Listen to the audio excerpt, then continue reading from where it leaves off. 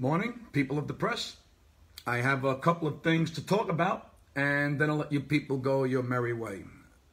Number one, we start a 4-game series in Baltimore with a doubleheader today against the Glory Holes.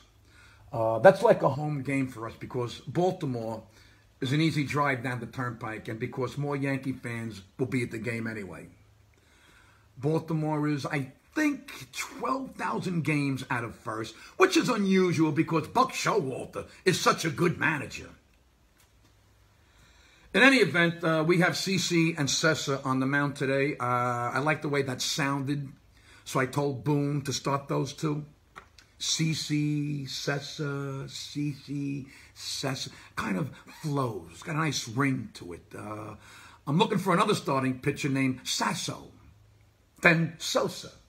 Cessa, Sasso, Sosa. I think it's the next logical move for us.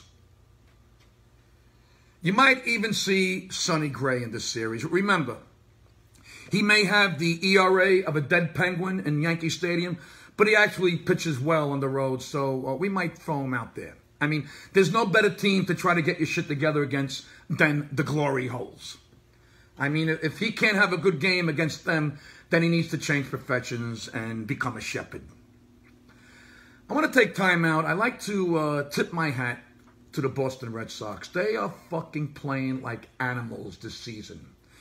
And while I hope they spill steaming hot clam chowder on their laps and burn their nuts, I will give credit where credit is due.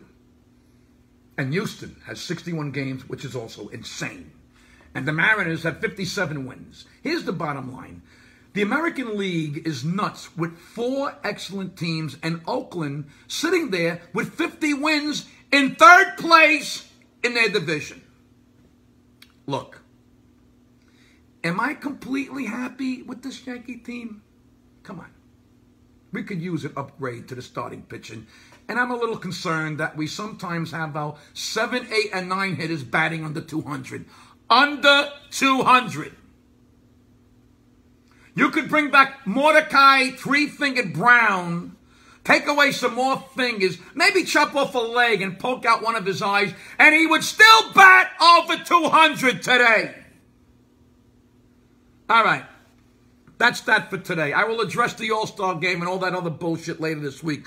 I'm not a big believer in All-Stars and popularity contests and goats and pigs and all that fucking subjective bullshit. We have games to play and win, and that's what we will focus on. All right? Now, there's food next door. Go and eat. You'll need the strength to bang out 2 stories today because of the doubleheader. Feed those chubby little fingers. I need to meet with the team in a little while. Okay? I'll see you all on the field. Just remember one thing. You are all privileged to watch professionals play baseball. Now, here's the Yankees. They've come to the crossroads. They have chosen a path. It's the right path. It's a path made of principle that leads to character. Let them continue their journey. You hold this team's future in your hands, Riders. It's a valuable future, believe me. Don't destroy it.